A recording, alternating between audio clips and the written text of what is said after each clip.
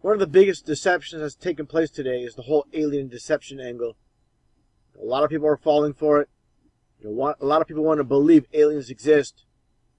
If you know they're pushing it on TV, it's part of their agenda.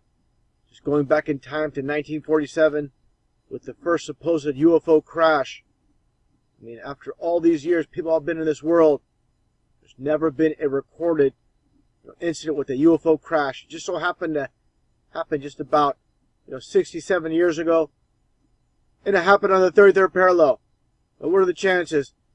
Of course, the highest degree in Freemasonry with the Scottish Rite is 33, and of all the places in the world, it just so happens to crash exactly on the 33rd parallel.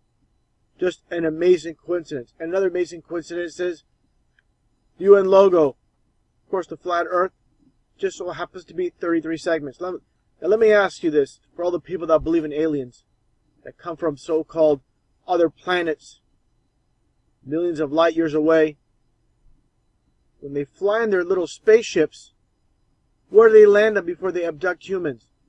What, do they land on the roof of the people's houses? Do they land in the carports, the driveways? Give me a break how people fall for this. Complete joke. Aliens. Stories about people being abducted by aliens are nothing more than demon possessions. It's all you have. It's fake, phony garbage. Nothing more than propaganda to bring in a new world order with this fake alien invasion that they have planned. Again, they're brainwashing generation after generation with news, movies, TV shows based on aliens that don't exist. This fabricated enemy that's basically going to be used to unite the world. Again, part of the New World Order agenda.